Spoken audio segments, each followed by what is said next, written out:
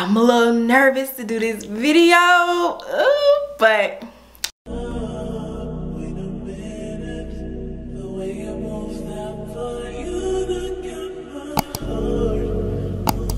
hey bosses, welcome back to my channel. My name is Candace Renee. I'm a little nervous to do this video, but we gonna do it. So today I am doing an unpopular opinions video. I've been wanting to do one of these videos for a minute because I just had some shit I wanted to talk. So I was like, I just want to put this out there. Now, disclaimer, these are my opinions and I do apologize if I offend anyone, but these are my opinions. I just want to express my opinions. So let's get into it. But before we do, Turn My Depression into Deposits merch is out right now. My merch is now available. Click the link in the bio and grab your hoodies. It's getting cold outside. It comes in black and brown. Grab your hoodies. Links down below. First opinion, all scammers are broke ass niggas. Okay, let me start there. All scammers are broke. Point blank period. I don't care how much a scammer has or how much a scammer flexes. He's still broke because, let's be honest here, you're stealing other people's money. Without those other people's money, what would you have? I'll wait. Because at the end of the day, if you get caught and you go to jail, then you get released from jail, you're back broke. Like, at least drug dealers, at least like they making, even though what they doing is illegal, they make it is their own money because they selling their own supplies. You feel me? Scammers are stealing other people's money. So when you go to jail, when you get out, you're not gonna have that money. You literally living off of other people's money. Like, you're still broke. I don't care.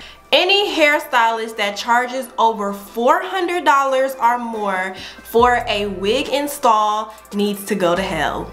Period. Like, $400, $500 just to glue a wig on my head. You're not even sewing nothing. Like, there's a special place in hell for y'all.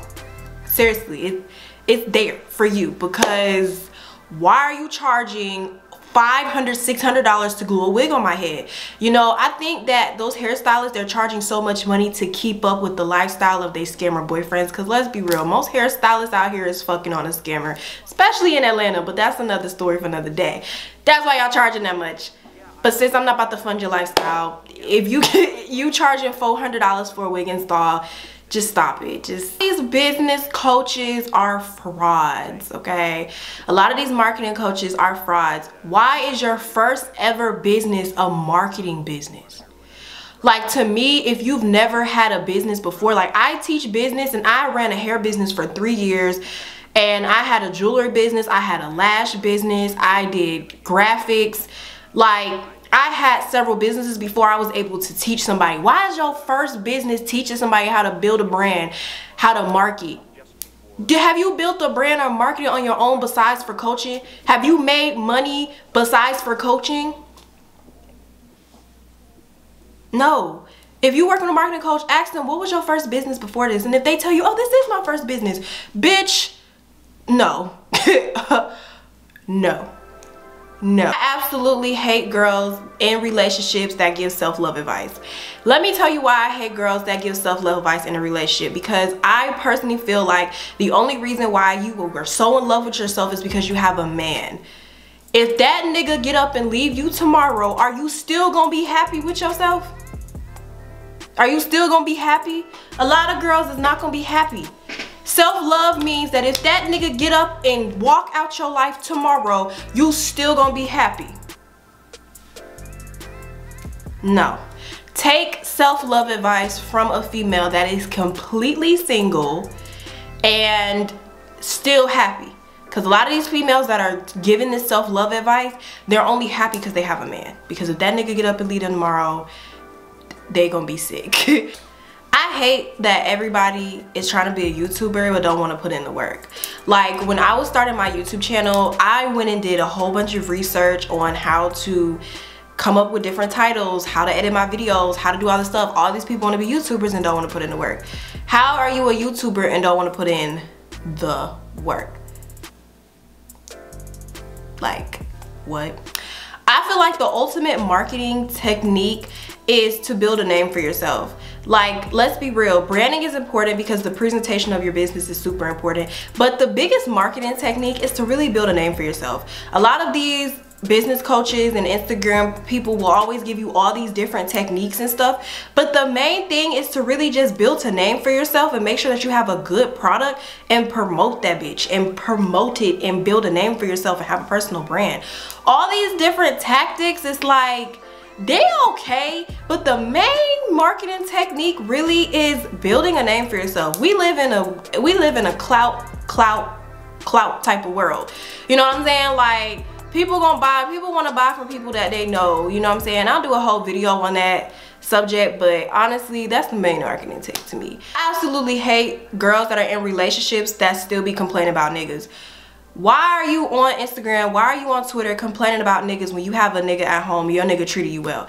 I don't understand that. I never understood that. Like, you have a whole nigga treating you well, but you get on Instagram talking about niggas, getting mad, talking about niggas ain't shit.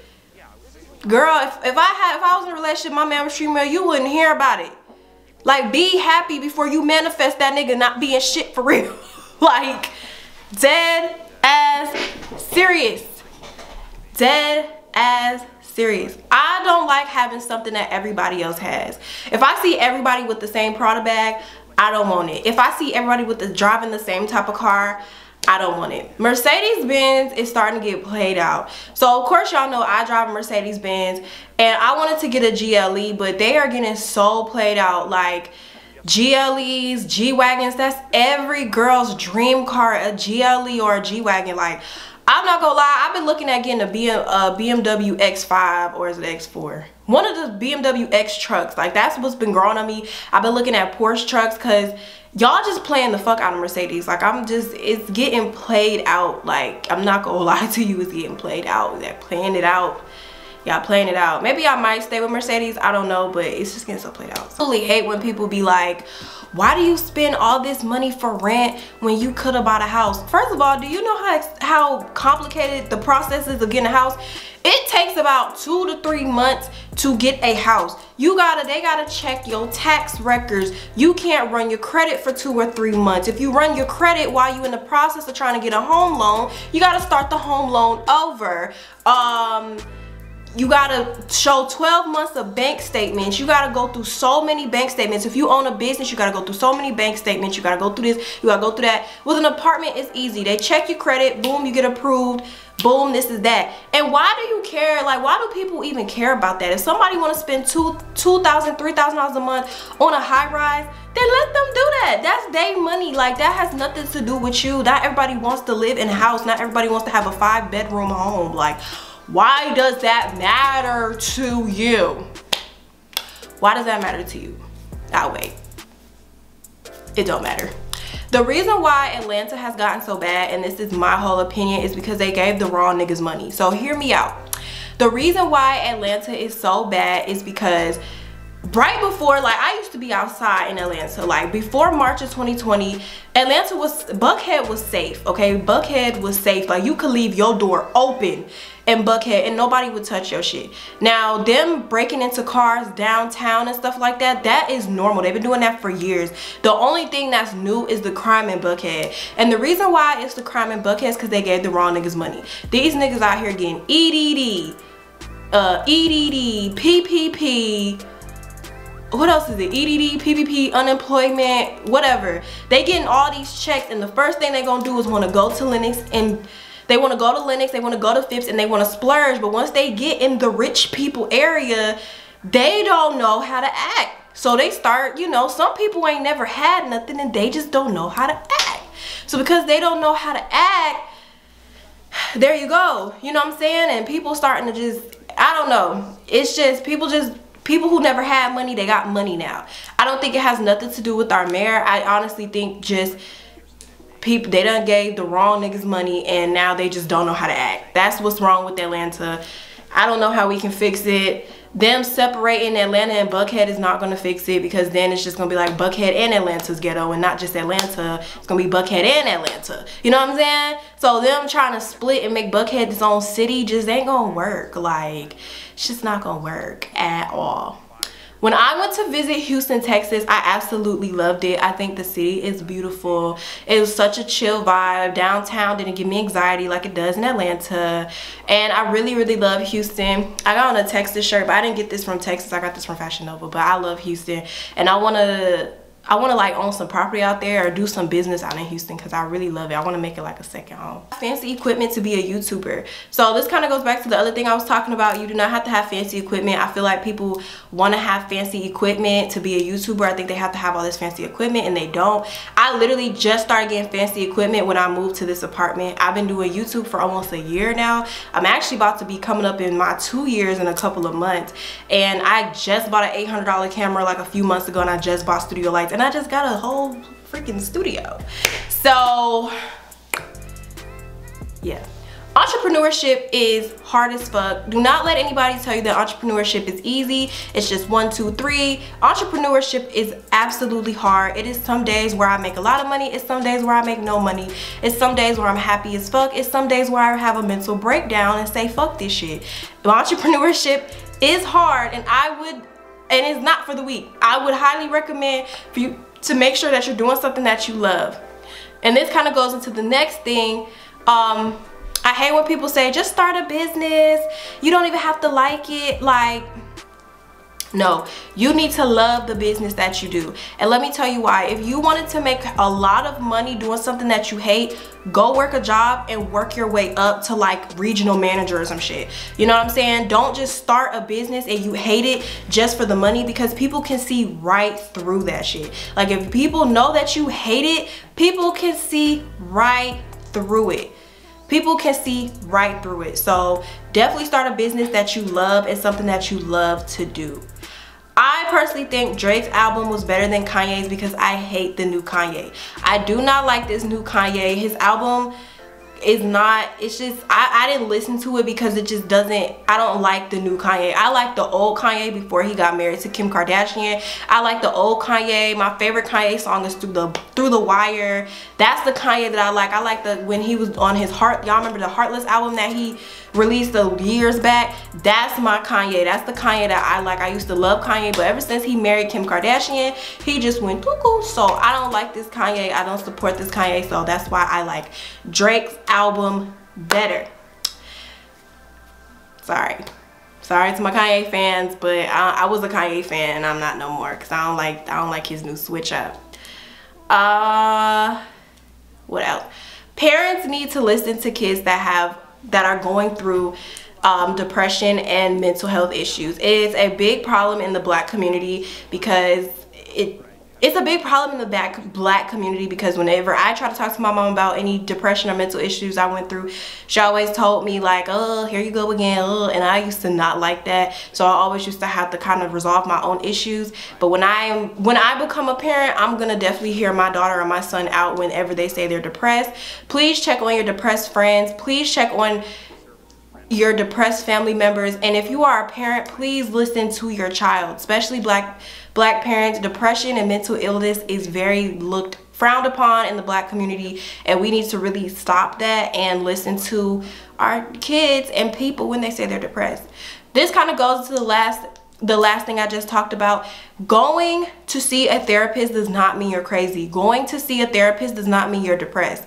You do not have to go see a therapist because you're depressed. You can simply go see a therapist because you want to be a better person and you want to resolve any issues that you may have about yourself. You can go see a therapist so they can help you work on whatever you need to work on to be a better you. If you feel like you can't do it on your own, you could go see a therapist. Therapy does not mean that you're crazy, you're depressed, you about to...